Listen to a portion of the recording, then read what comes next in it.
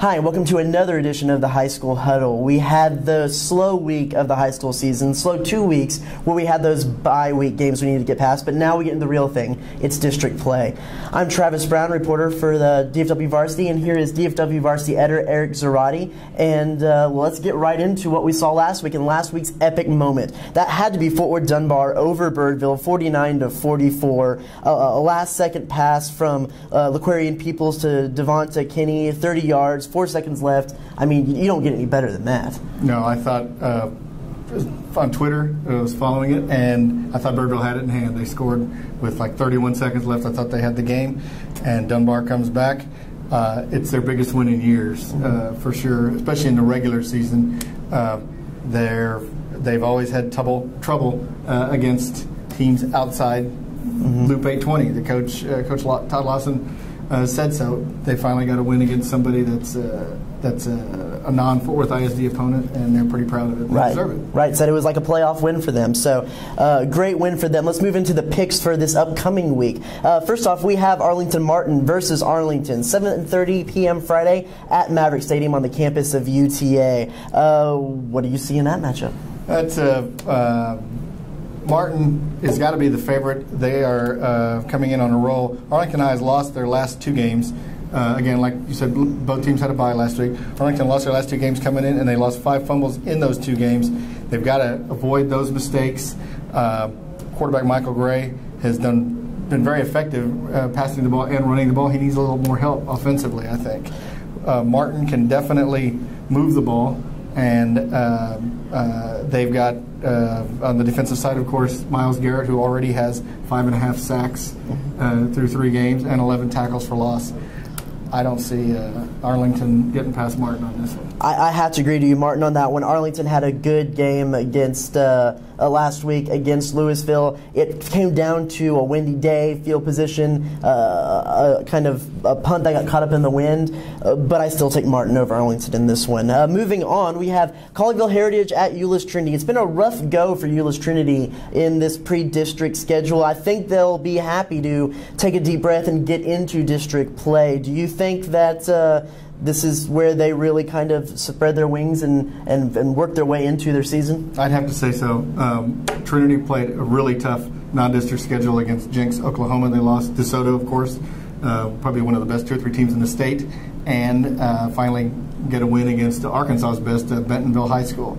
Colleyville Heritage has got some offense, there's no doubt, but I think Trinity has got their running game on track, and as long as they can avoid penalties, I think they'll be able to take that first district win. Exactly. It's Trinity in this one. Heritage is a good team. I don't think this is quite the match, the Heritage-Trinity matchup that we've seen in a few years past. I think Trinity will take care of this one pretty easily.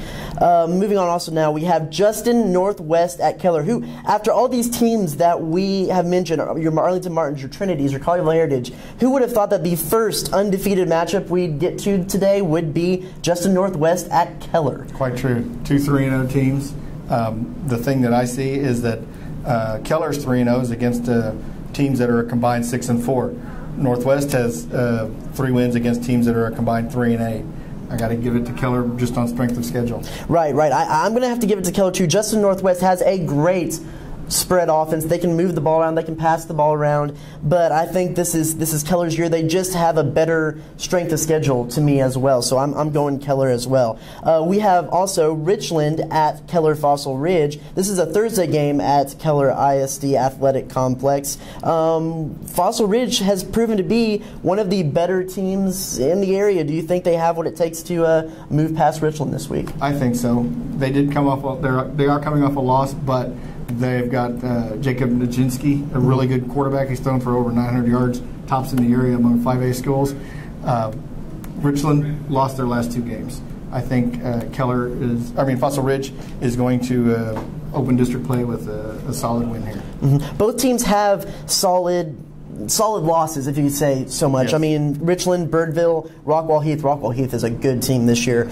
But Fossil Ridge's one loss comes to Hebron. Hebron is one of the best teams in the area. Fossil Ridge is one of the best teams in the area.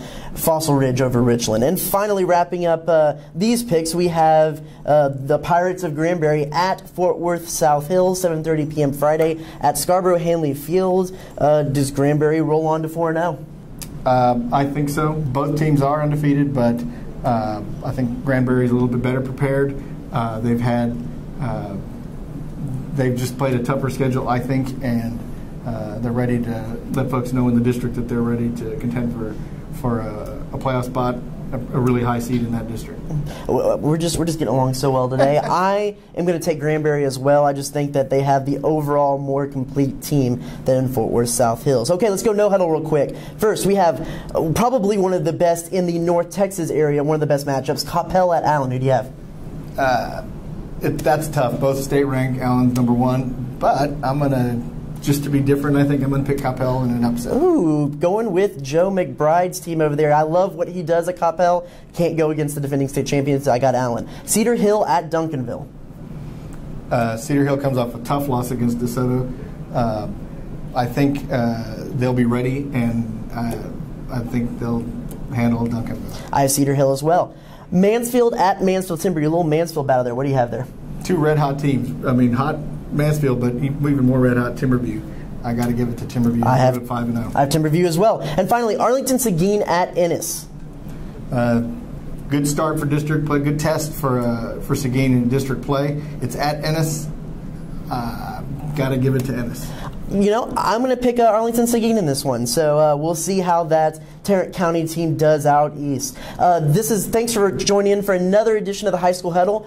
Go to your games this Thursday and Friday. Check it out. Come back to dfwvarsity.com for all the best recaps and stats, and we'll see you back here again for another edition of the High School Huddle.